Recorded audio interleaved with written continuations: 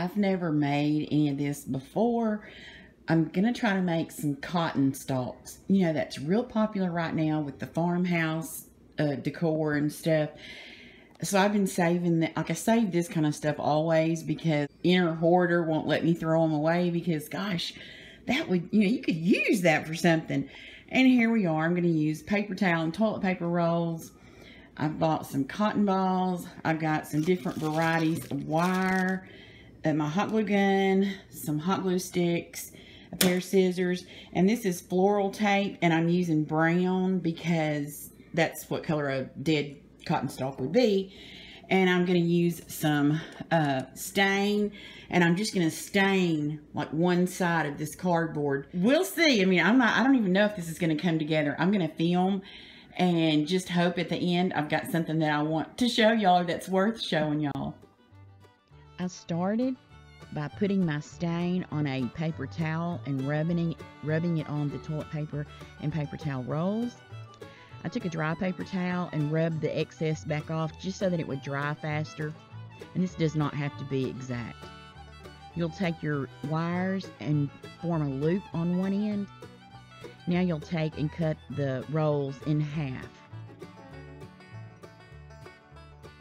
Then you'll take and cut about 1 inch strips. This doesn't have to be exact, just, you know, eyeball it and get them about 1 inch thick.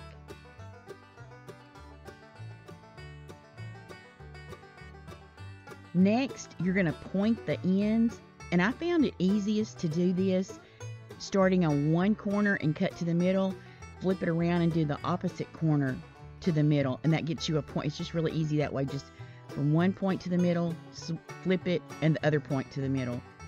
And then you'll have all these pointed little leaves. I don't even know what you'd call them.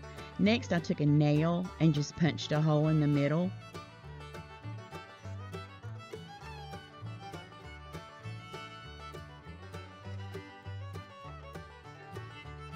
I took my wire and then bent the little loop over sideways. I threaded it through one of my little leaves. I'm not sure what to call these things, guys. I'm calling it a leaf. And then I secure that loop. And as you're working with it, you're going to bend these up, you know, to kind of make it look like a little bowl. You're going to glue another one and thread that through,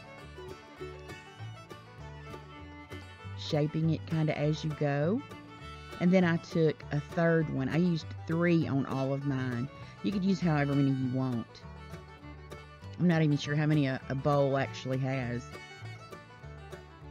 But I staggered them out and then formed them all. Like I rolled them upwards and kind of curled the edges.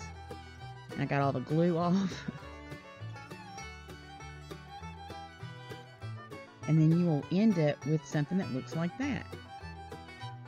Now you're going to literally take 4 cotton balls, glue those to each other,